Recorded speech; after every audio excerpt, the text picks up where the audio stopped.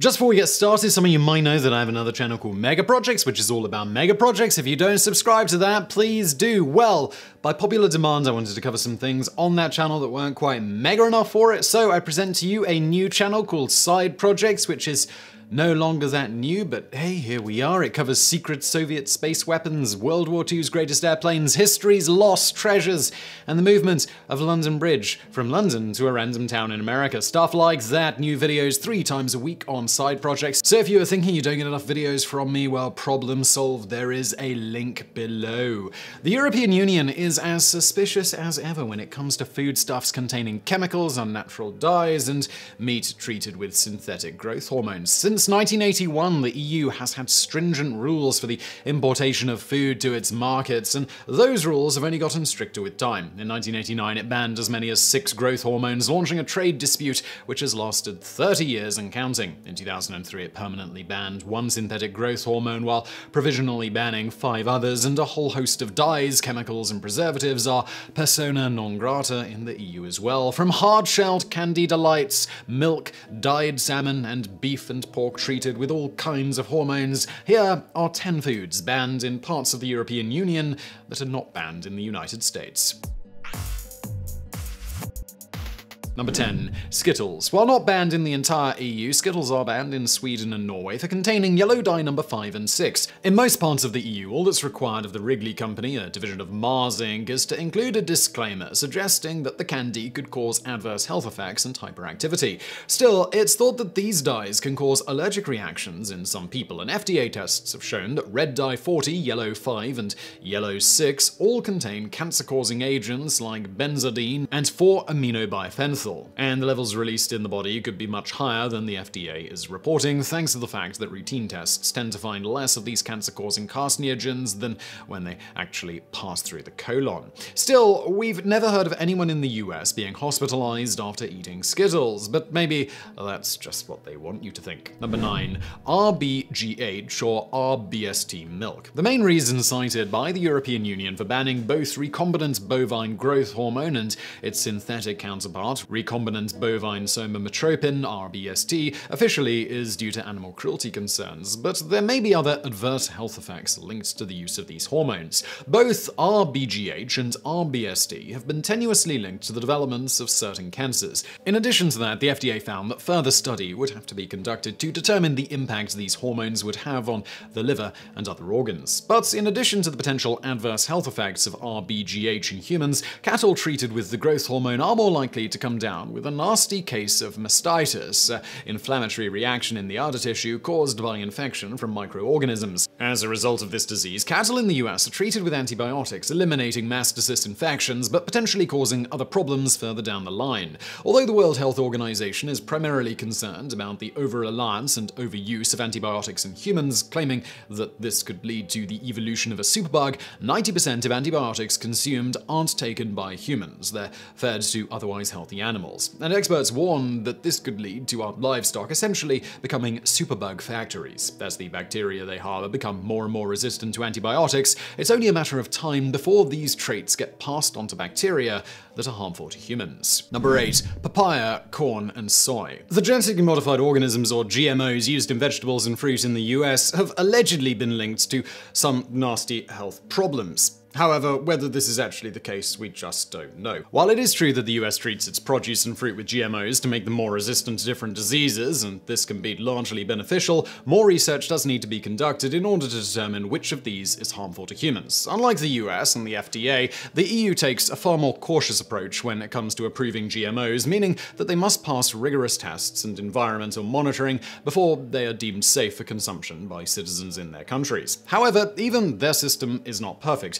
Recently, a batch of GMO-treated papaya began circulating through EU-controlled markets. The culprits appear to be farmers in Thailand who mass-produced GMO-treated crops. Number 7. Breads containing azodicarbonamide. Azodicarbonamide, ADA for short, is a chemical used to bleach breads in order to increase their shelf life. Recently, companies like Subway, McDonald's, and other fast food restaurants have come under fire for using this chemical. ADA is also the chemical that allows bubbles to form inside foams and plastics like vinyl. The EU banned ADA because of its potential harmful effects on human health. Both potassium bromate, a chemical used in bread that helps it rise in the oven, and ADA have been linked to kidney and thyroid cancers in rats. So if China, Brazil, and the European Union have all banned the use of this chemical in their breads, well, why haven't the US? The fact of the matter is that the FDA just doesn't think it's dangerous. After multiple studies, it's ruled that it's not harmful in humans. The question you have to ask yourself is, well, which research do you trust more?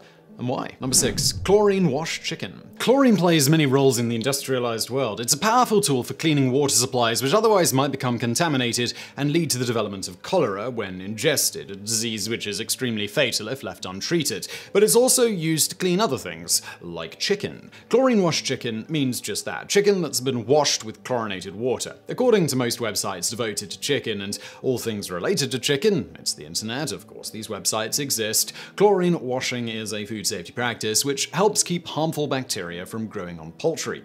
But while the EU doesn't think that washing your poultry in chlorinated water will lead to adverse health effects, they do think it's a method of covering up poor hygiene practices. This understandably has made US exporters incredibly angry, as it's a decision not based in scientific evidence, but rather on paranoia. Number 5. Instant mashed potatoes. While the FDA will argue otherwise, the preservatives butylated hydroxyanazole, BHA, and butylated hydroxytoluene found in instant mashed potatoes, and pretty much every single packaged food you buy in the US, have been known to cause some cancers in rats. They're also known to impair blood clotting when consumed in high quantities, among other symptoms like hyperactivity. BHA and BHT are used primarily to prevent foods from excreting oils. This prevents them from going rancid and extends their shelf life. And you can probably guess what the European Union did about this. If you guessed that they outright banned them, then congratulations, you are correct. The strange thing about the situation is that the FDA admits that BHA and BHT are probably a bit carcinogenic in nature. The FDA certified these food additives as GRAs, generally recognized as safe, but this just means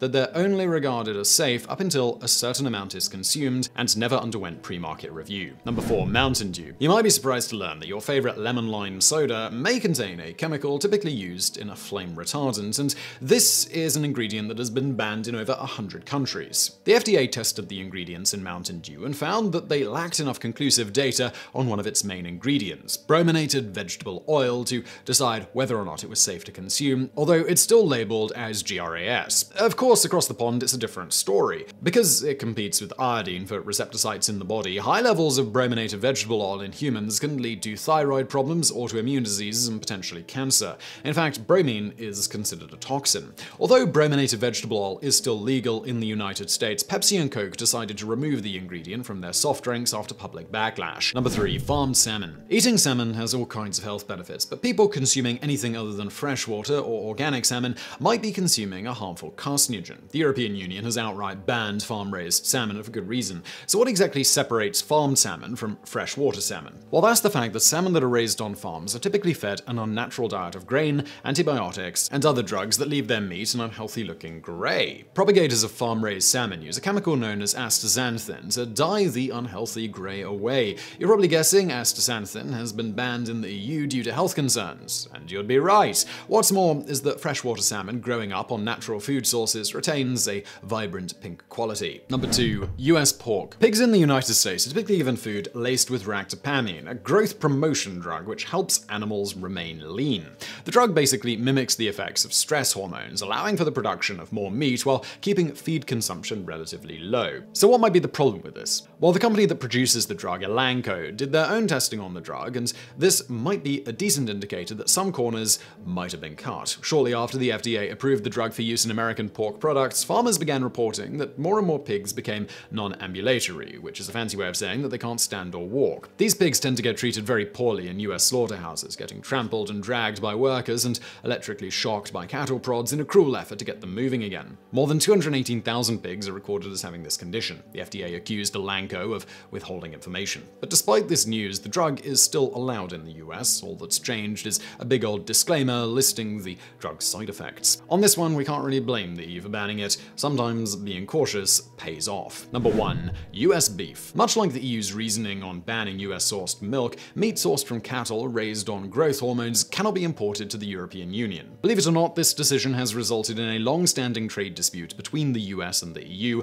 lasting 30 years and counting. Unlike milk, however, the ban on US beef extends to 6 different growth hormones, with estradiol being permanently banned and 5 others provisionally banned. This has resulted in US retaliation in the form of tariffs on selected food imports from the EU, an action that the EU has heavily criticized. Not all US beef is banned in the EU, though. Just recently, a deal was reached to allow a certain market share for companies looking to export organic beef, but the tariffs do remain. The US claims that the EU's decision is not based on scientific evidence and that they're not treating farms that use synthetic growth hormones fairly. So I really hope you found that video interesting. If you did, please do hit that thumbs up button below. Don't forget to subscribe, and thank you for watching.